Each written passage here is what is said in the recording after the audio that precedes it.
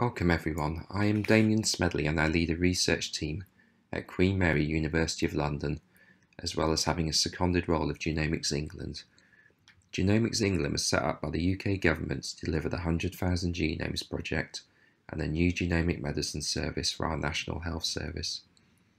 So I'm going to introduce Exomiser, our phenotype-based approach to rare disease variant prioritisation, developed together with my colleagues in the Monarch Initiative, and then show how it has been used by Genomics England and other projects in their diagnostic and discovery pipelines. Most of you probably understand how standard rare disease exome or genome analysis pipelines work as shown in this slide. Starting with the 30,000 plus variants in a typical patient exome, we remove the off-target and common variants which get us part of the way but still leaves us with tens or hundreds of candidates. We can then prioritise the rarest variants and those predicted most pathogenic by algorithms such as SIFT, polyphen and mutation taster, but this will rarely get us down to a single striking candidate. In successful exome sequencing projects, researchers have used other approaches in conjunction to narrow down the list of candidates. For example, by bringing in linkage data, looking for the same variant in multiple affected individuals, trio analysis or assessment of candidates based on prior knowledge of pathways in the disease. However, these approaches are not always possible, for instance in very rare disorders. Here I'll show how we can use an alternative source of evidence, the phenotype data. With my Monarch colleagues, we are trying to approach this problem a different way by bringing in underutilised data to try and improve the diagnosis and treatment of disease. For example, by looking at reference knowledge of genotype to phenotype associations and how they relate to what we are seeing in the patient.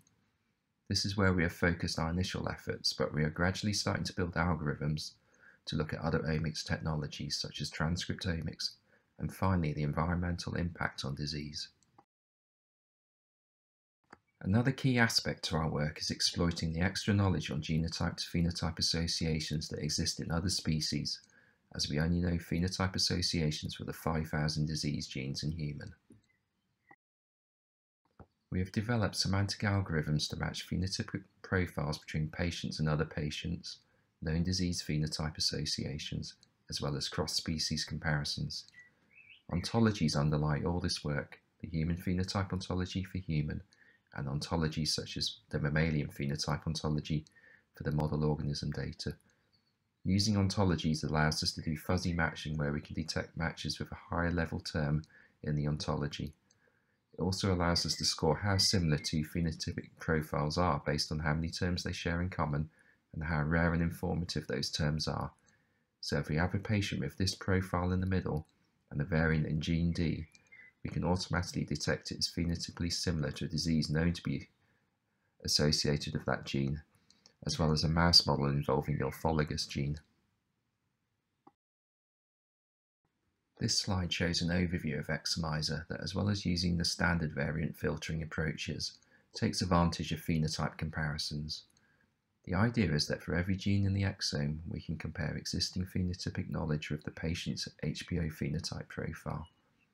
This phenotype knowledge comes from human disease databases such as OMIM and OrphaNet, model organism databases such as MGI and ZFin, as well as the high-throughput International Mouse Phenotyping Consortium program. For genes that still have no phenotype data from these multiple sources, we can use a guilt by association approach to predict what phenotypes they may have using protein-protein association networks from StringDB. For every gene we get a score for how similar its known phenotypes are to the patient. We can then combine this score with variant-based measures of candidacy, such as how rare and pathogenic the variant is predicted to be. The idea is at the end we are left with a single striking variant candidate that is rare, predicted to be highly pathogenic, and affecting a gene where previous disruption has been shown to cause a similar phenotypic effect to that seen in the patient. Here we show the performance of Exomiser on simulated exomes where a known disease variant has been spiked into unaffected exomes from the 1000 Genomes Project. The vertical axis shows the percentage of exomes that have the causative gene as the top hit after running through Exomiser. The first bar shows the performance we get from just using the variant allele frequency and pathogenicity prioritisation. The second bar, the performance sorting by phenotypic similarity alone, and the third bar is the combined final performance using the Exomiser score. As you may expect for detecting known disease gene associations, the human disease phenotype data is critical, and we can get almost 100% performance. We can also test the ability of Exomiser to discover novel associations by removing these known disease gene associations for each run. Here the combination of variant and phenotype data is critical, with the model organism and protein-protein interaction data adding a lot to the performance, relative to just using human disease phenotypes alone. Soon after developing Exomiser, we worked with the NIH Undiagnosed Disease Programme to help in their goal of diagnosing patients through deep phenotyping and sequencing of patients. These patients have undergone a long diagnostic odyssey, often more than 5 years, because they have atypical presentations of known diseases or a completely novel disease. So the first thing we did was to test Exomiser under various conditions on the 11 solved cases. So I'm not going to go through all the combinations on this slide, but the conclusion was, as expected, use of genotype, phenotype and inheritance data was the best approach and was able to solve more than half the cases as the top Exomiser hit, and Exomiser identified all the solved variants in the top 10. We then applied Exomiser to their unsolved cases and achieved new diagnoses, including some novel discoveries, such as this association between York platelet syndrome and STIM1. The UDP patient had a number of signs and symptoms, including various platelet abnormalities. The same heterozygous missense mutation was seen in 2 patients and ranked top by Exomiser. This variant was never seen in any of the SNP databases, and it was predicted maximally pathogenic. Exomiser ranked it first based on the curated mouse model involving a heterozygous missense point mutation introduced by chemical mutagenesis, and this mouse exhibited strikingly similar platelet abnormalities.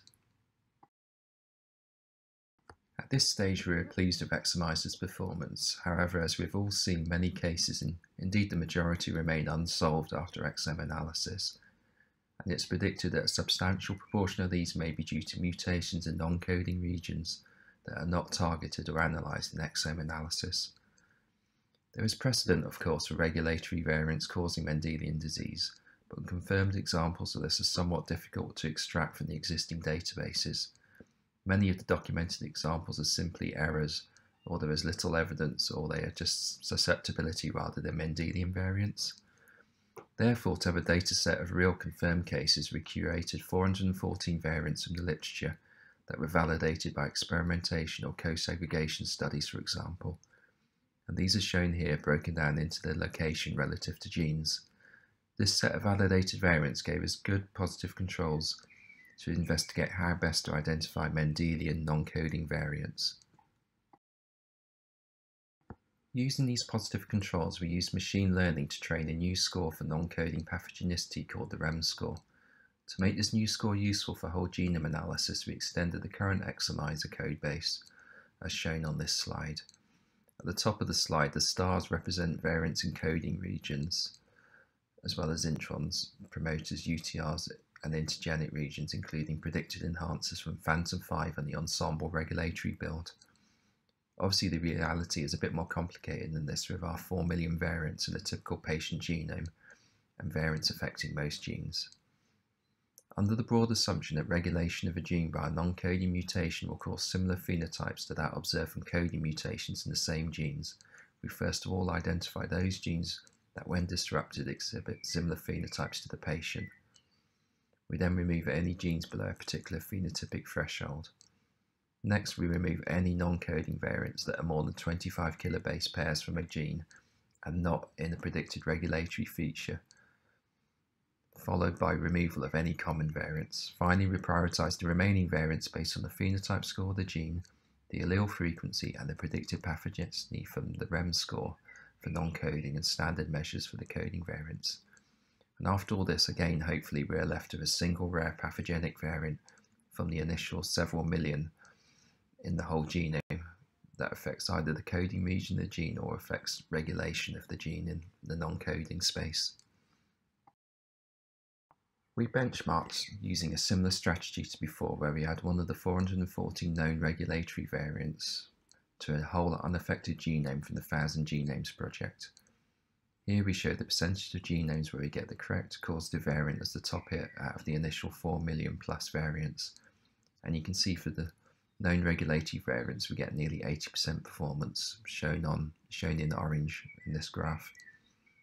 Where we use a more realistic, limited and noisy phenotypic profile, shown in yellow, the performance does drop a bit, and also the performance varies depending on the class of variant, i.e. whether it's promoter, UTR, etc. We also show a comparison under the same conditions to the only existing tool that can perform phenotype-based genome analysis, PhenGen, and we achieve a much better performance.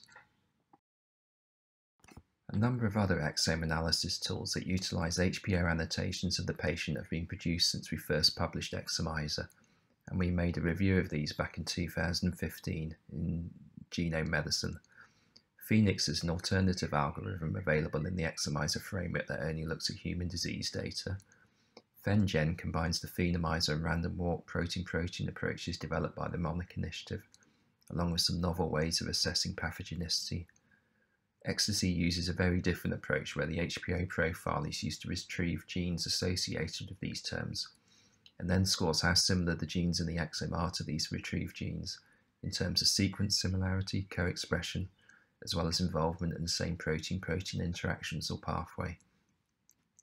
Fever does a similar thing, except it also uses other ontology annotations from the mammalian phenotype ontology, gene ontology, and the disease ontology. In this benchmarking, we spiked in known disease variants to exomes and recorded how often each software identified this variant as the top hit in black, or in the top 10 or 50 in shades of grey.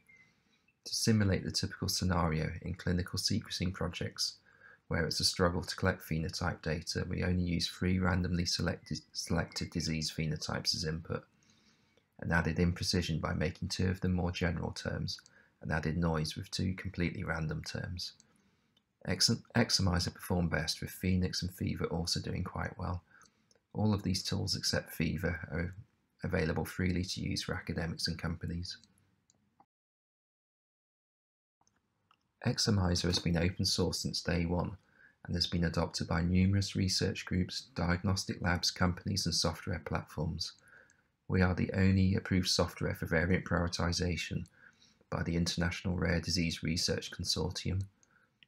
Matchmaker Exchange software is used by researchers worldwide to discover new cases for very rare conditions, and Exomiser forms the phenotype matching component of some of the most successful implementations of it, Phenome Central and Matchbox.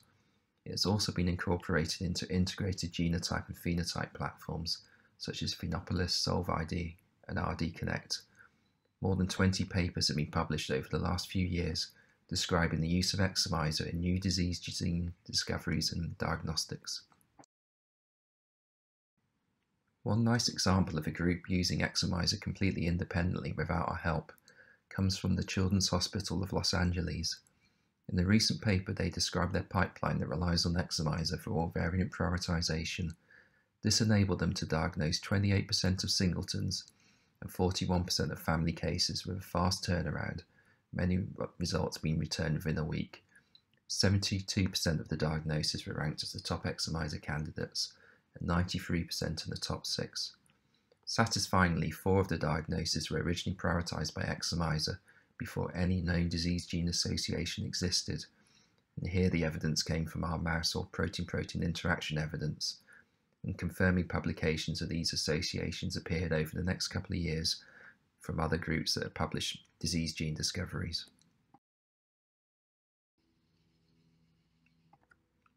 A similar study has just been published last month on a set of 134 retinal cases that had undergone whole exome sequencing. So this is semi-independent validation of Exomiser, as Valentina Cipriani, who led this research, has recently joined my research team, but she reports a very similar performance level of 74% as the top candidate, 94% in the top 5. And it's nice to have this confirmation from a different clinical site and a different set of disease samples. I'm now going to move on to the 100,000 Genomes Project that was set up by the UK government and NHS England in 2014. The sequencing of the 100,000 genomes was completed at the end of 2018, with most cases now reported on. Congenica was one of 3 clinical decision support platforms used for the project, and based on that success they were selected as the sole platform for the subsequent genomic medicine service. Uniquely, they incorporate Exomiser in their platform, and this was used to prioritise variants in the 100,000 Genomes Project. The mission of the project at the outset was to sequence 100,000 whole genome sequences from rare disease and cancer patients to discover new diagnoses and at the same time build an infrastructure to enable biomedical research, stimulate the genomics industry to generate investment in the UK, and to do all this in an ethical and transparent manner. We have now introduced Exomiser as an ISO-accredited service for Genomics England. In the ISO validation, 87% of the known diagnoses are identified as the top hit and 95% in the top 5. This slide shows the performance of the 100,000 Genomes Project automated pipeline in detecting diagnoses on the first 5,000 genomes to be interpreted. A virtual panel-based pipeline also used by Genomics England records 76% of the diagnosis. Exomiser records 75, 84 and 85% of these diagnoses in the top 3 and top 5 candidates respectively. Exomiser and use of panels was complementary, with 90% of diagnoses recorded automatically when both were considered. We also showed precision phenotyping of our patients was essential for both Exomiser and the selection of additional panels, without which only 52% of the diagnoses would have been prioritised in the disease panel.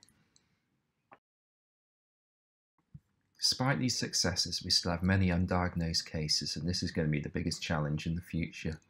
Some will undoubtedly involve non-coding variants, and actually 4% of our diagnoses in the 100,000 Genomes Project first 5,000 genomes already involved a non-coding variant. These included known pathogenic ClinVar variants identified by Exomiser, as well as novel variants identified through research analysis and using Genomiser, for example. But there are undoubtedly software improvements to be made in this space and more to discover. Better calling and understanding of more complex structural variation will also help to diagnose more cases. An in-depth research analysis of the first 5,000 genomes identified 9% of the diagnosis involved a structural variant. And in our next release of Exomiser, we offer the ability to prioritise structural variants alongside SNVs and indels. Many unsolved cases will involve a variant in the gene that is yet to be shown to be associated with Mendelian disease. Exomiser can identify these already based on matches to existing mouse models or direct interactions with known disease genes.